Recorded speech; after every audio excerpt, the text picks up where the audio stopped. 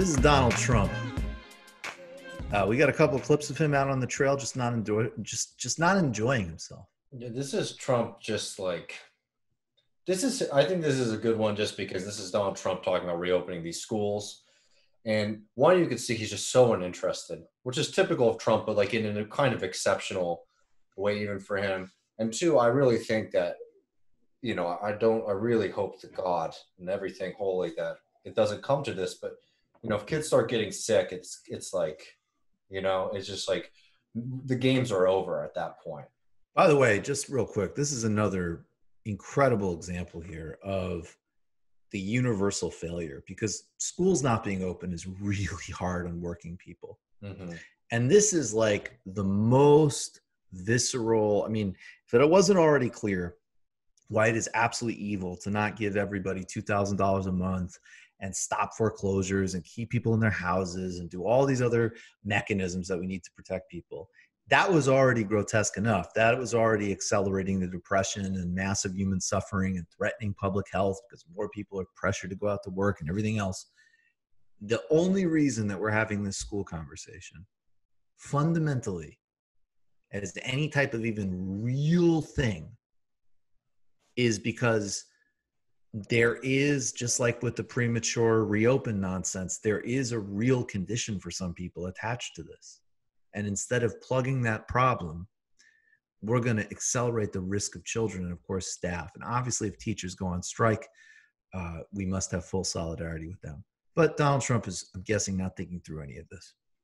Yes, Mr. President, Los Angeles just announced that they are delaying the opening of their schools. New York already said they were going to delay them. Other school districts are giving parents the choice whether to send their kids to school or not.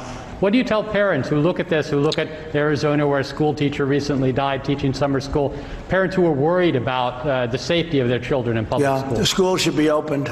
Schools should be opened.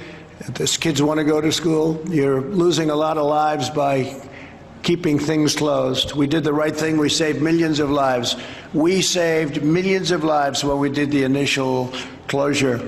Had we not done what we did, we would have had Mike and I were talking about it before, 2 to 3 million lives lost. But we did that. So we're at about 135,000 and we'll be at somewhat higher than that by the time it ends. And again, the vaccines are happening and the therapeutics are happening, but I'm not even talking about that. So we'll be at a somewhat higher, but we would have lost 2 million, 3 million lives had we not done it. Now we understand it also. We understand there are certain vulnerabilities, young children. So this guy whose new message is deal with it. We got 100,000 new infection rates a day, whose message from the beginning was it will magically go away, while he let the thing become the most serious public health crisis in the United States in 100 years. The new thing is, the school teacher died in Arizona. I can barely keep my head up, probably because I'm in a narcissistic rage depression because my poll numbers suck. This is it. And Betsy DeVos is threatening funding over this too. So there's material power behind this. So, look, this is more serious than analyzing the fact that he can't perform in the same way that he used to. Mm-hmm. But I do, again, when you're not in office, you can bullshit about anything. So of course, when he was running, he probably would have had 15 different positions on this.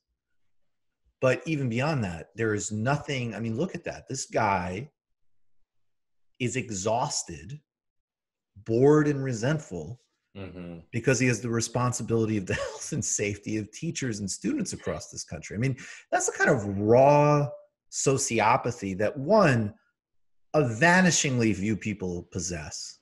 Most people are complex combinations of many things. I mean, it really is like genuinely weird to see somebody, institutional function is one thing, but actually like literally having this guy in a position who obviously has some type of antisocial personality disorder. That's it. And it's not, I don't want to reduce it to this because we need to fight this every step of the way. But I mean, this is not, this is a sad campaign. It's totally pathetic. And that is actually kind of the perfect clip. He's performing terribly and he's almost certainly going to lose, if I'm being honest about my thoughts. Mm-hmm. And my God, does that say a lot? about why you need to get him the fuck out of there, in my opinion. Yeah, I mean, like, this is just it's exceptional, really, to watch the dysfunction that's coming out of the Trump White House. As somebody who, you know, honestly, after 4 years of it, you know, you sort of like roll your eyes when you hear like, oh, here's another story about Trump being incompetent. But like, this is, you know, exceptional from this to his continuous fixation on the testing being the problem. You know, that we're doing so much testing that it's making the numbers look bad. To then doing the very frightening, you know, pivot that he does after this, because obviously, like, this is not winning him much love, to literally just threatening, you know, to bring law and order to America's cities, you know, sending in the military. I mean, that's the scary aspect about Donald Trump, is that, you know, he's always been very, you know, he's always sort of played by his own rules, and it's been frightening because of that. But this is definitely a kind of situation where he's just so uninterested with dealing with the coronavirus that, like, you really think that he could do something wild, which is frightening. And again, Bill Barr, we're going to do like a mini kind of history of Bill Barr next week. Bill Barr is somebody who actually has the capacity to implement. So that's significant as well. Just watched a Michael Brooks show video. Subscribe to get them all. Why wouldn't you? Don't be foolish. Click subscribe below and become a patron as well.